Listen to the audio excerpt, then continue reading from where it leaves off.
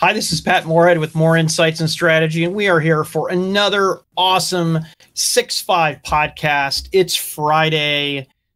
Daniel has repapered his room back there with frogs or something. It looks like a combination of a cityscape and an octopus. So, Daniel, where are you? Did you refurbish I'm in an your undisclosed room? bunker, and this sweater I'm wearing is a $22,000 cashmere sweater. I knew that. I knew it. You and Shamath. I knew there was something about you guys. I didn't know you were going to give the reference away. I decided going forward, we need to be in undisclosed bunkers in different parts of the world because it makes us seem more interesting than just being like, I'm in Europe or I'm in North America. You know what I mean? So I'm going to just say undisclosed bunker close to where MWC 22 is going to be held next week. So that's good. That's good. So the land of wine, cheese, and ham. Come on. Okay. So anyways, yes, here, catch a Barcelona game, which is Sunday. So that's exciting.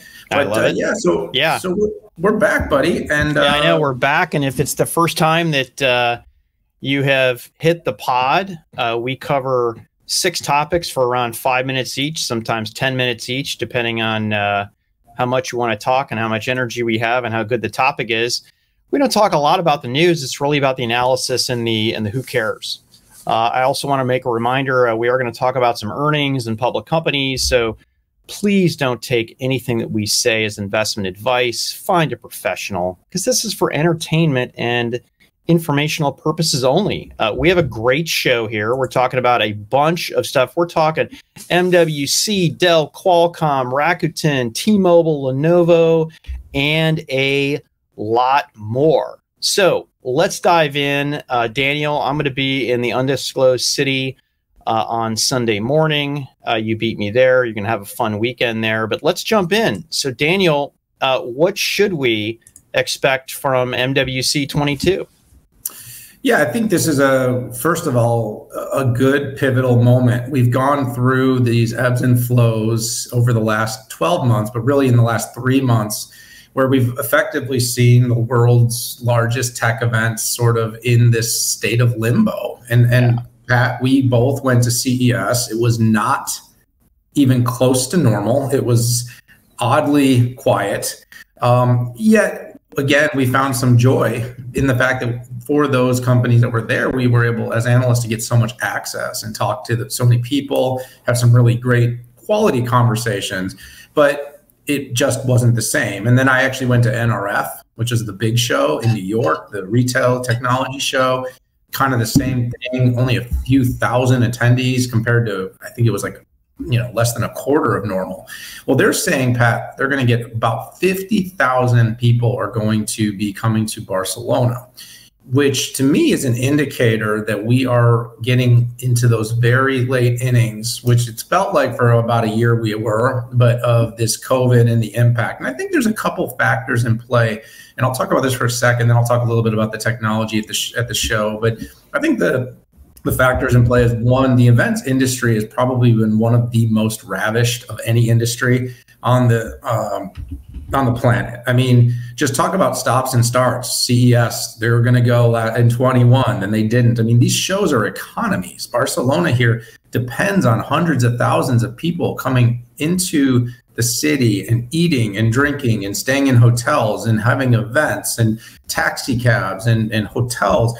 And I think the devastation of the economy has started to weigh where some of these events are like, look, we can do this safe. Now that people have been vaccinated,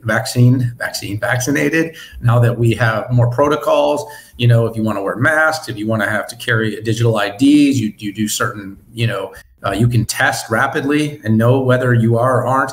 Not perfect, Pat, but it is, it's come a long way. And I think events with the right protocols are able to be held. And so I think they're full on now. And by the way, we've been flying on airplanes now for the better part of a year and a half. And yes, I understand we wear masks, but I mean, you're sitting like 6 inches from people. In these spaces, at least they can ventilate them. You can keep some distance from people. And even if they're crowded, it's not nearly as on top of people as like as we are on airplanes. In terms of technology, Pat, over the last, I think, 3 or 4 years, it's felt like every year is going to be the year 5G. this is the year of 5G. Well, I would say that during the pandemic, when there was no Mobile World Congress, was probably the most legitimate year of 5G. We saw massive adoption of handsets, of infrastructure deployments. The most recent release, we're seeing numbers from companies like Qualcomm explode. We're seeing handset numbers, but we're also seeing the infrastructure companies rolling out new technologies around 5G. And I think that will once again be in focus here at MWC. I think automotive has become a focal point of every show. And every time I go to a show now, whether it's consumer, whether it's retail, whether it's now Mobile World, which is more enterprise and telco and network, more automotive. I will not be surprised to see a significant rise in announcements and participation, either in partnerships or actual OEMs and manufacturers there talking about their wares. 5G will fundamentally change mobility.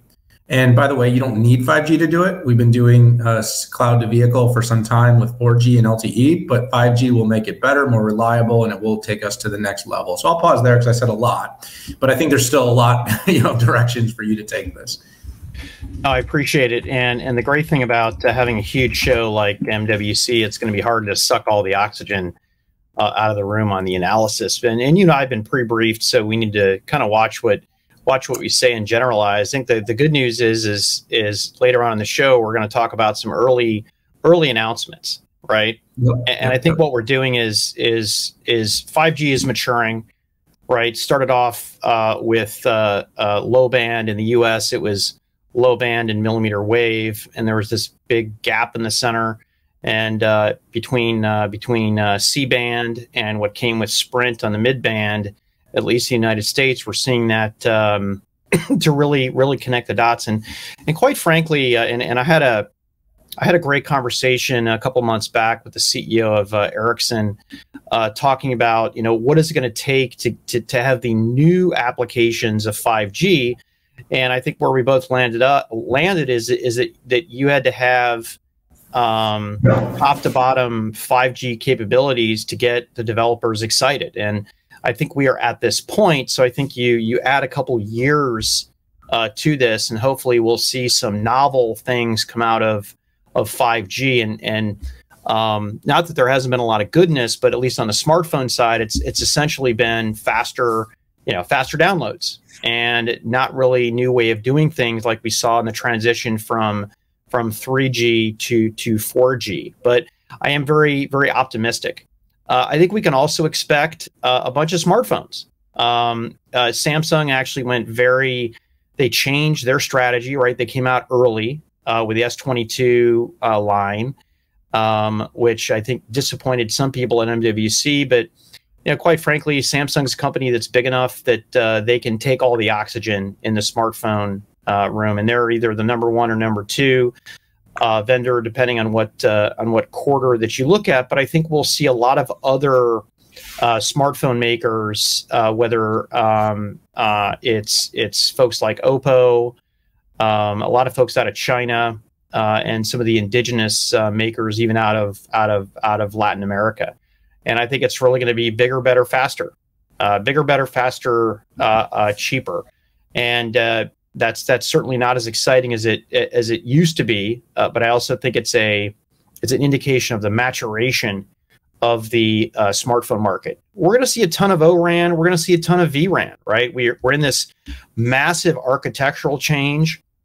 We're seeing at the core where there used to be 5 different architectures, and now there's 2, and added virtualization and containers.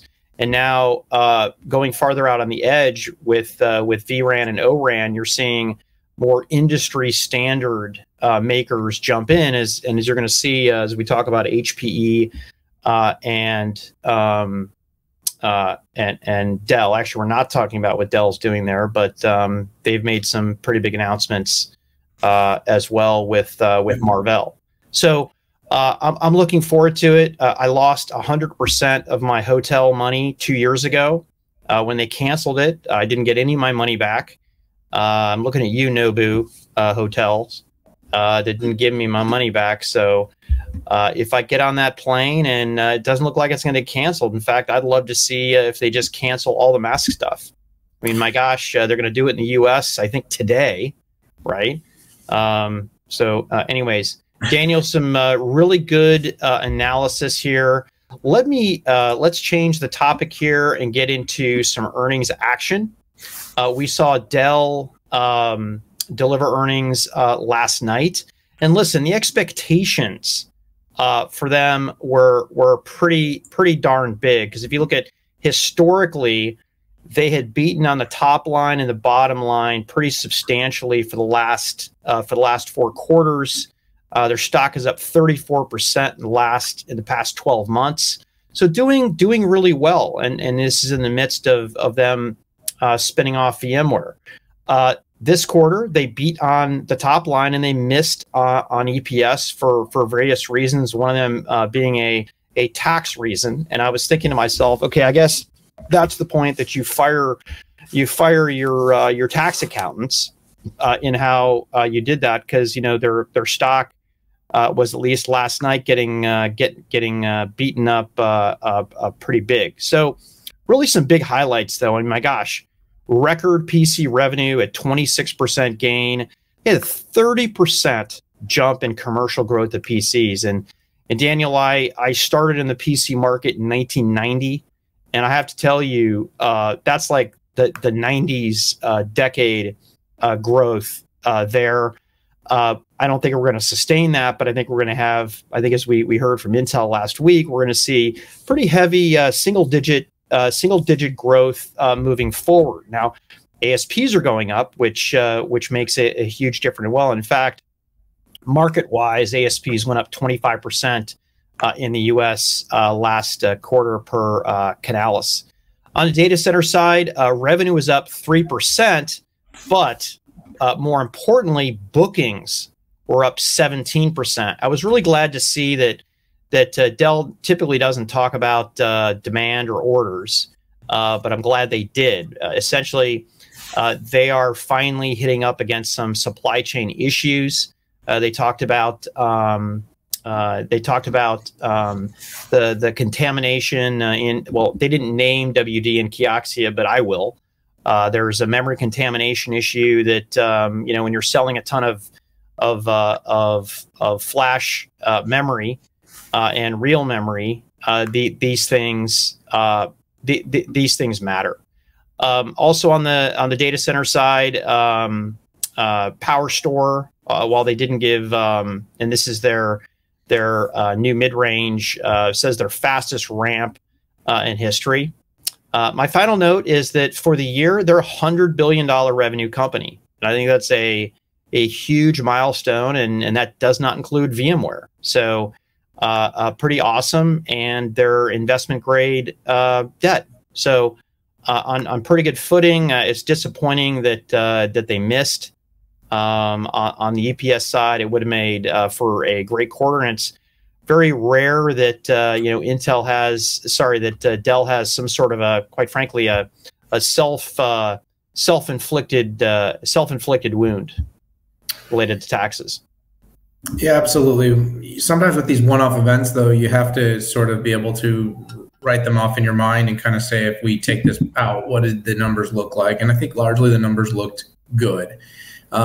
You did cover a lot of the critical numbers, but the company did a really great job throughout the year with their client business. It was the anchor of growth, being able to meet and exceed and on all demand when a lot of companies struggled. And we saw that over quarters, Pat. Certain companies did not meet the demand. And so, we've been hearing this backlog story from other companies, but hadn't really heard it from Dell very much because Dell had done such a good job. But, like you said, there are some things that are completely out of control. And no matter how well you're managing your supply chain, these risks do come into play. It's just another reason why our resiliency needs to be focused on. It's another reason we need to onshore more of our chip manufacturing back to the U.S. And, we'll save that for a topic for another day. But it does impact bottom line when these things do creep up. I thought the dividend announcement was really good news. Part of that return to investor grade was a commitment to pay a dividend. I think Dell really does fit in that sort of intermediary between value and growth. Their numbers have grown faster than some of their IT OEM counterparts. Again, this year largely because of the PC business. But at the same time, being able to offer technology, innovation, growth, and a dividend is likely going to be attractive to investors that are looking for solid companies in the right markets that can offer a consistent return with a little less, volatility in their share price, especially as we've seen what's happened to growth and what's going on. So this is very timely. I don't think it was timed with the market, but the dividend was very timely. And the last thing I'd say is that I'm watching closely to their service transformation. The Apex business is still kind of in its infancy. You're starting to hear and see some wins getting announced. But what we haven't heard and seen is, hey, how big is this business? And no doubt it's going to be in the billions by the time we start seeing any sort of breakout. But with the market really wanting to understand, especially with VMware not there anymore, looking for where does that steady growth, where's that net revenue expansion come from, and how are you switching more and more of your one-time CapEx type revenue to consumption-based revenue. But company's moving in the right direction. It was a good result. The miss was a miss on the EPS side, but the revenues were very good, and the backlog should give confidence to anybody looking from afar that the next quarter should also be a solid result for the company. Yeah, I mean, it's a hugely disciplined company, and I urge everybody to look at their investor deck. I wish everybody had an investor deck, or earnings deck like Dell.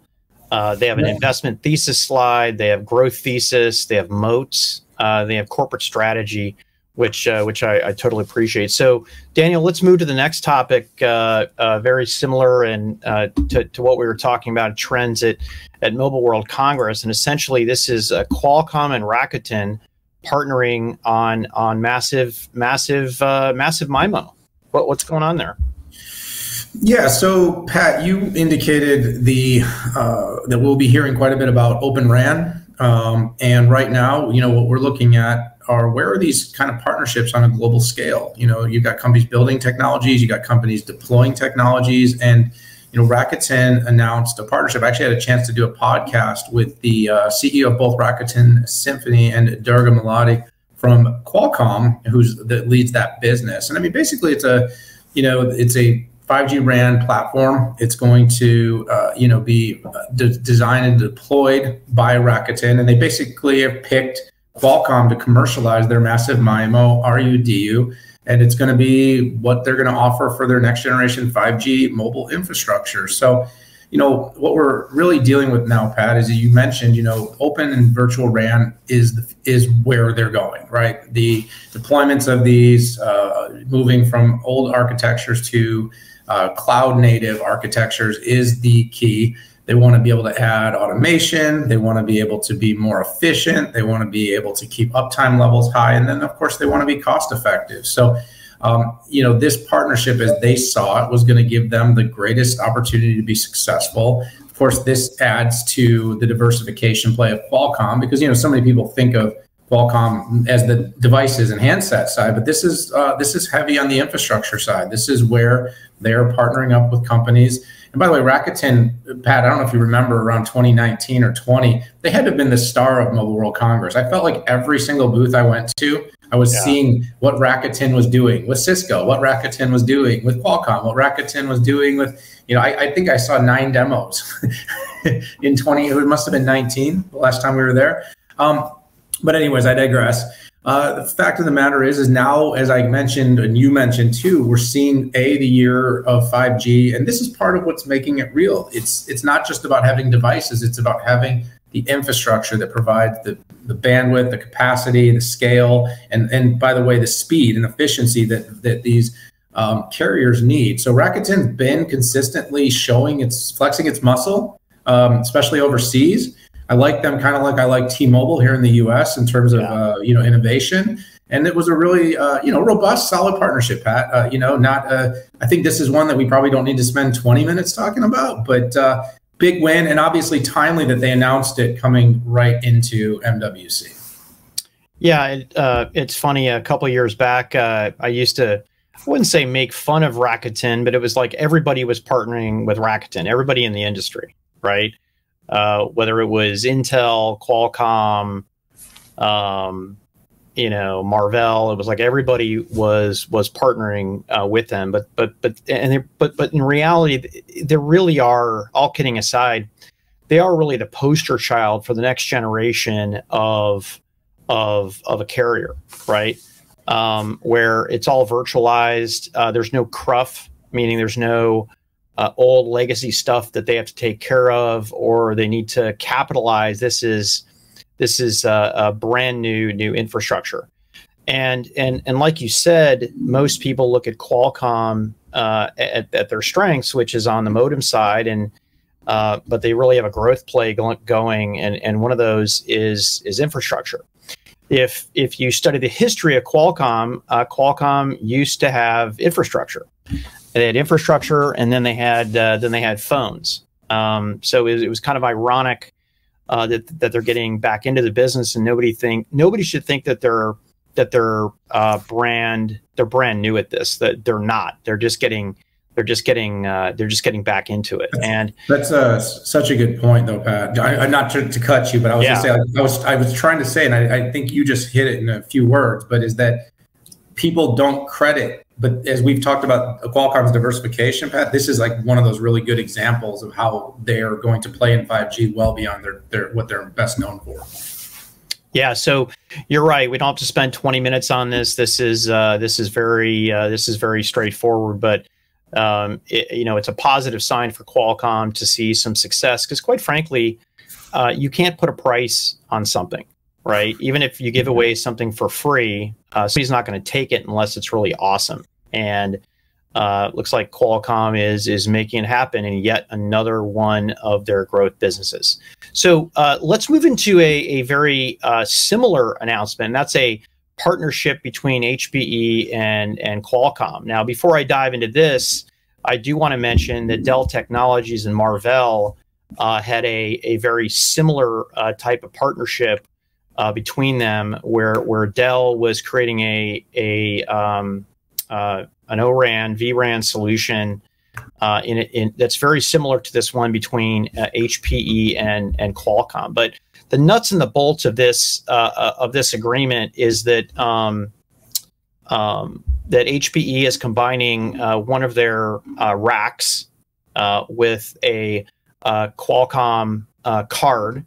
And let me see if I can find the name of it, the Qualcomm X100 5G RAN accelerator card with an HPE ProLiant DL110 telco server in there in a very similar place. So hopefully, when you think about Dell getting into this and HPE getting into this with silicon providers and card providers like Qualcomm and Marvell, you can see where this is going.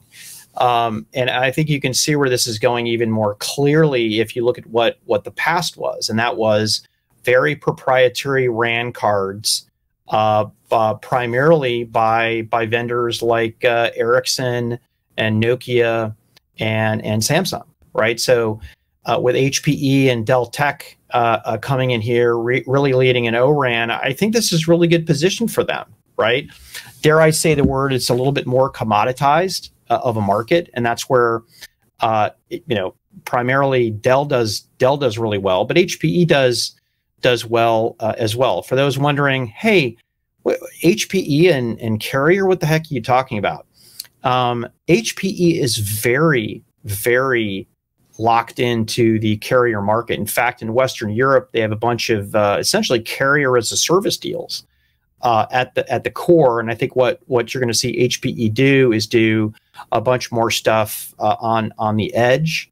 Aruba plays into this, and as far as I'm concerned, from the network and the carrier side, you've got HPE at the core, you've got it at the RAN, and then on the implementation with Aruba on the deep edge. So hopefully you're all seeing that we weren't lying up front when we gave what we expect on MWC 22. And the great part is we're seeing some of these announcements before MWC. Yeah, wait, why are we going to MWC again, Daniel? if there's all these announcements now? Uh-oh, you're on mute. So we can shake hands and eat jamon. No, you want to see? Sorry to put you on the spot here, but yeah, and I also wanted to give some props to Dell Tech and Marvell that, quite frankly, have a very, very similar partnership going on at the same time. The big difference here between Qualcomm and Marvell is Marvell owns RAN, right? It was kind of cool when Marvell kind of snuck out, you know, the vRAN and ORAN stuff. I don't think people were expecting it. I think they expected Marvell to kind of stick to their guns and really lean into what they win at. Yeah, Marvell's been a real success story in so many different ways, and I know it didn't end up on the topic because it's the 6.5, and we'd had these, and that would have made the 7th. But yeah, there's a shout out. There's going to be a lot more of these kinds of partnerships, though. I think that is the way we can describe this. You're seeing chip makers, fabless chip makers, infrastructure makers, and saying, hey, you know, we can. If we're going to virtualize this thing, it's going to take a little bit of the best of all of us. It's going to take software. It's going to take hardware. It's going to take, you know, chips. Pat, you can't run this stuff on air. You know what I mean? So you got to have the semi companies. I got that from you. Thank you. But thanks for the props, dude. You normally give me no credit, but you did this time. I always give you credit. I know, buddy. I almost always give you credit. And by the way, when I tweeted about Dell yesterday, I took your tweet and kind of just edited a little bit. Thank you. So appreciate that. You know what? There's nothing wrong. You know, people put dumb titles on their LinkedIn like growth hacker. That's actually growth hacking. Is how do you more efficiently get stuff done? Well, sometimes someone's already said the exact same thing you're trying to say. So, you know, the difference between reporting and analysis is, you know, I took the data, the report data, and I put my own analysis around it. And that's what you do, and that's what good analysts do. We don't need to share the earnings highlights because that's actually in the press release. We need to actually say, what does this mean, and why should anybody care? Anyways, going back to the HPE Qualcomm 5G partnership, you know, I'll leave this to I've been watching HPE's telco business. You know, actually on both the Marvell piece and the HPE piece, you'll see Futurum analyst Ron Westfall has actually wrote a research note on both. So if you want to dive deeper, I will give you a little bit more there. But, you know, what we're seeing here is purpose-built edge computing. And we're seeing it built with some best-of-breed technology through a partnership. And right now, if you're in 5G, you really can't go wrong partnering with Qualcomm. You just can't. It is where you want to be when it comes to connectivity. And so I really won't be surprised, kind of the way you saw Intel inside PCs, to be seeing Qualcomm inside a lot of virtualization and Open RAN technologies going forward. So maybe I'll be wrong, but I expect to be right. Buddy, good adder there. I didn't know you guys did a paper on that. Congratulations. You write about everything. You're equal opportunity writing. I get that. I get that. I might even go read it. We'll see. Oh, maybe not. Hey, let's move into the next topic. And Lenovo just had another blow it out quarter here. Daniel, what's going on? You know, we don't normally we don't normally hit Lenovo here, but we probably should. I mean, they've had stellar performance for the last few quarters. Yeah, I mean, the company's posting out record results. You know, they're very focused on their results being closely tied to digital. And actually, Pat, to their credit, this is another company that puts together a pretty thorough investor deck. Yes. Did have the chance. If you weren't going to say it, I was going to. I would like to see. I'd like to see the investment thesis slide. That's a nice one. I absolutely, but I do like the fact that they're breaking it down. So here's some things just for a lot of people don't know because they probably think of Lenovo. You know, they might know part of the business. So you might be familiar with the company for most likely PCs that used to be IBM's, ThinkPads. That is what older people probably remember. But this is a company that's highly diversified. It's got multiple businesses in intelligent devices. It's got businesses in data center and infrastructure. It's got a very complete set of service businesses. They have a consumption-based offering, much like GreenLake and Dell Apex that we do talk about quite frequently. And actually, Pat, what's been most impressive is very quietly they've been consistently growing at staggering rates. Yeah. And so we get to talk regularly, you and I, to Kirk Skagen. And Kirk's one of the top execs here in the U.S. He leads, you know, in the data centers, his big baby. He's the big baby, his big baby. But he does talk to us about all this stuff. I mean, you're talking about a company that's seeing record income. You're seeing record revenue. 20.1 billion in the most recent quarter. You're seeing growth in net income significant. You're talking about year over year, a 62% growth in the revenue. So you're seeing strength. The company's making significant investments, R&D investments. They're expanding significantly. Pat, you and I have actually been involved in some of their launches, like Edge. They had a recent Edge launch that was really significant. AI technologies that is going into their business. They're very focused on solutions and service. They're basically chasing what they call a $1 trillion 2025 IT services business, and so they continue to expand in that sector. So you basically have infrastructure, you've got services, and then you've got devices. And Pat, I would say across the board, I mean, the company has done extremely well. You saw, I believe, their margins in devices up significantly year on year. Their operating profit jumped like 21%, which, as we know, in the device space, that's hard to do. Devices are not like services. Where in services, you can push margin. Of course, ASPs have gone up a little bit with demand and whatnot, Pat, but excuse me, they've been able to show growth across the board. So, I think it's a combination of that. I mean, they are domiciled in China. I do think sometimes the company gets looked at a little bit differently, but their U.S. presence is very substantial here, Pat. They have large headquarters here. They have lots of employees here. They have a go-to-market here. And they work, I would say, in a very strategic way between the two, between Lenovo here in the U.S. and China. They are very focused on meeting a number of what I would say social impact kind of objectives. And they talked about that in their most recent earnings, especially in areas like sustainable materials, but not just for the greenwashing aspect of it. But what's been impressive is they are looking at these things, they're addressing and acknowledging the needs for these things while using these things to create what they're kind of referring to as sustainable profitability in the business. And that's saying, hey, we want to continue to grow revenue, but we also want to make sure that we're profitable and we're delivering to shareholders. This is a stock, by the way, that doesn't move much. I mean, just being straightforward, it does not move much. Great results, lesser results. It seems to be kind of a steady Eddie type of stock, but you can't confuse that, Pat, and everybody out there. I know you wouldn't confuse that, buddy, but everyone out there can't confuse that for not having an impressive amount of growth. When you're seeing record revenue and you're seeing incredible margin increases in businesses that are so hardware heavy, you've got some people that are really operating and really got their hands on the dials, making some good decisions. So it was a good quarter for Lenovo. And by the way, between Dell, Cisco's good quarter, and now in Lenovo, I mean, infrastructure on-prem is back. This is not just cloud buying. So earlier on in the pandemic, we saw a lot of cloud buying. Now what you're actually starting to see is data center, enterprise data center buying. You're seeing branch office infrastructure buying. And so I think that you're starting to see the growth come back because companies are going to bring people back to the office. By the way, Pat, last thought here. We need to have a talk about this. People are going to go back to the office. I'm increasingly convinced companies cannot do this remote thing forever.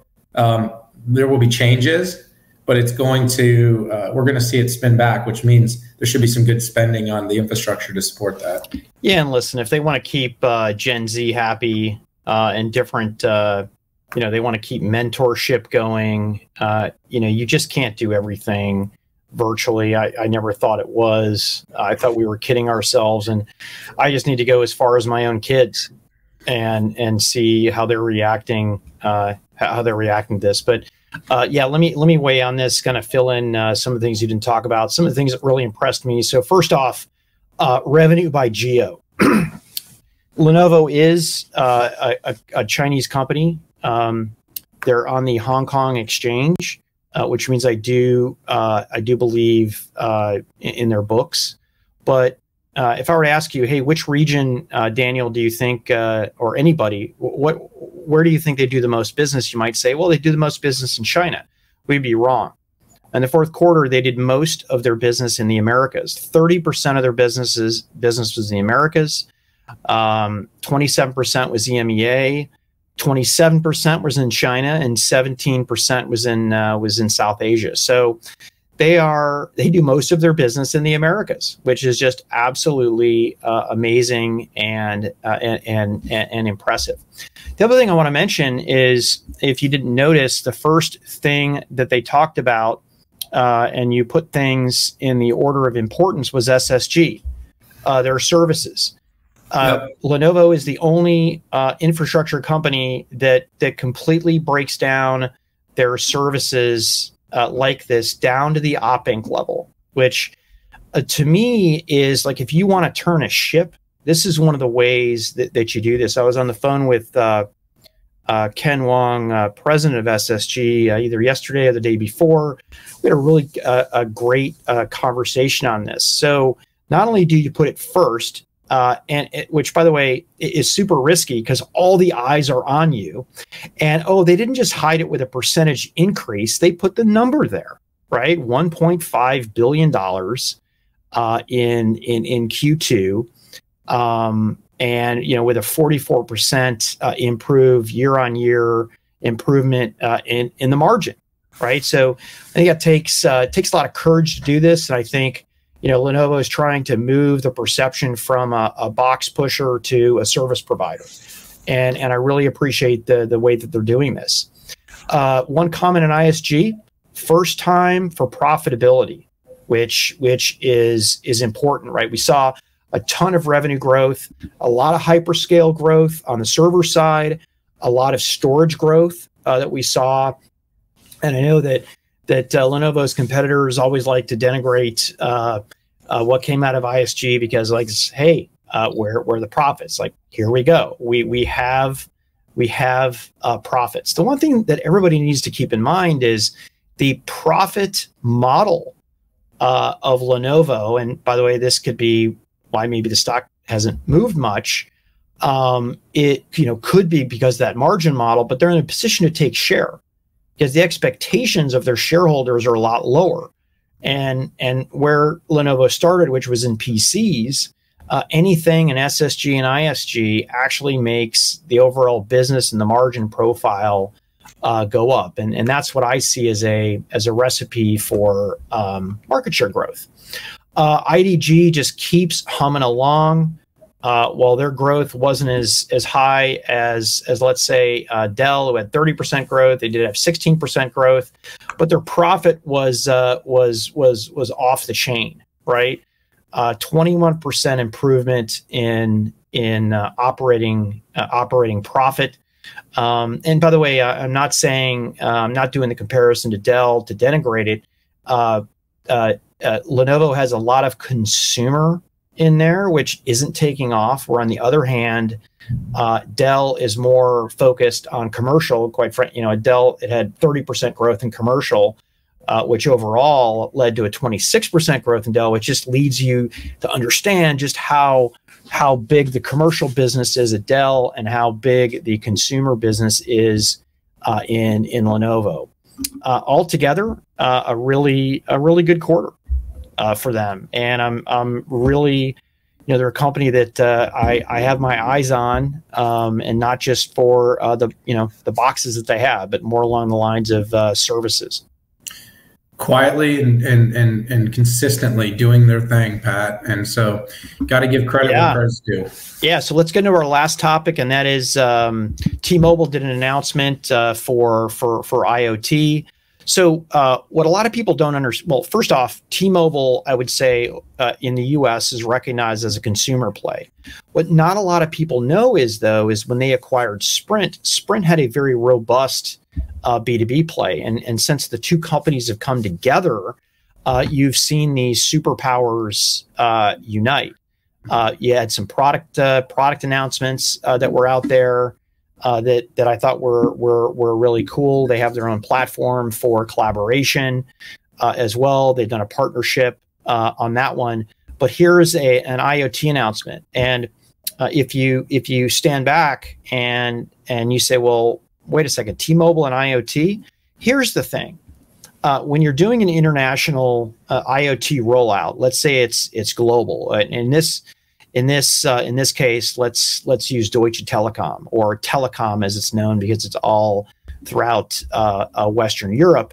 You typically have to piece part the access together. You can't just go to one vendor, which gets super complex. So you can imagine it's hard enough to get your solution going, right? You actually have to have the IoT devices, you have to have the IoT services, and you have to actually crank on the data to do something useful with that IoT application. But what's happening is you can go to one customer and get service across 188 destinations, 383 different networks worldwide. You've got a single account team, you have a single bill, and I think this is pretty awesome for a multinational company trying to do a global rollout of IoT.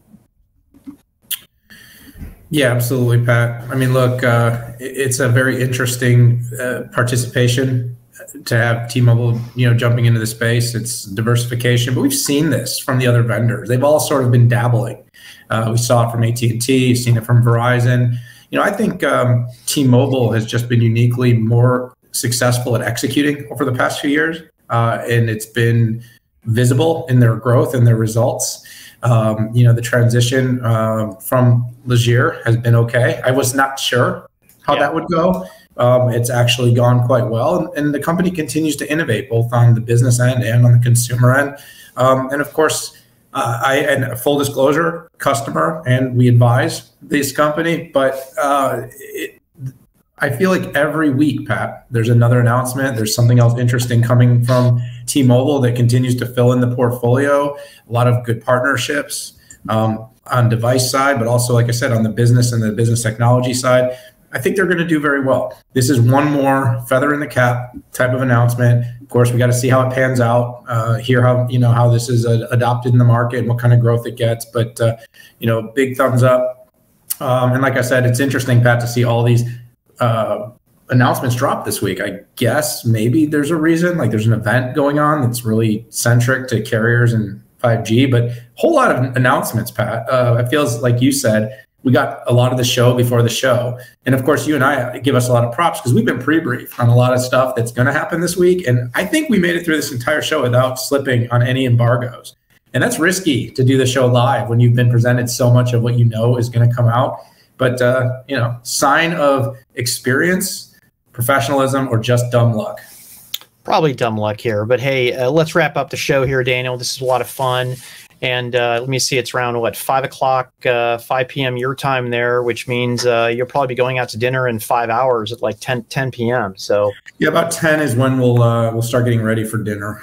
I love that. So, hey, we only woke up like 15 minutes ago. I know, it's terrible. That's terrible. The problem with MWC, it's like the worst of both worlds, because you do the Spanish night and then you do the German meetings in the morning at like 8 a.m. Right? Yes. So it's like torture. So and what's worse, if you want to really beat yourself up, is that our real work stuff starts pouring in around 4 p.m. in the afternoon. That's when like all the emails start flowing in. Yeah. Then all the regular work, and so you end up from 5 until that 10 o'clock dinner, you're actually still working because you end up going back to your hotel and you're cranking out the rest of your psyched to get there, buddy. But hey, I want to thank everybody for tuning in here. Daniel is live from an undisclosed location in Western Europe, where they serve a lot of ham and cheese and red wine. I'll be there in 2 days to join him. We're going to be doing a lot of great video work together, which I'm super excited about. But literally, no, seriously, thanks for tuning in. We really appreciate this. And Daniel, thank you so much you literally just rolled in off the plane and showered. I really appreciate. Yeah, somehow I was the guy who was late to this, not you. And I apologize for that, but we try hard. So thanks for tuning in. Hope you guys have a great weekend. With that, signing off. Sayonara. Have a good one.